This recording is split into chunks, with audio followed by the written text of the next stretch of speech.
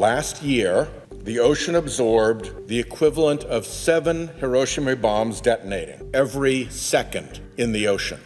Every second of every day for the entire year, 7 nuclear detonations worth of heat into our oceans. Water temperatures in Florida have hit records reaching as high as 101 degrees.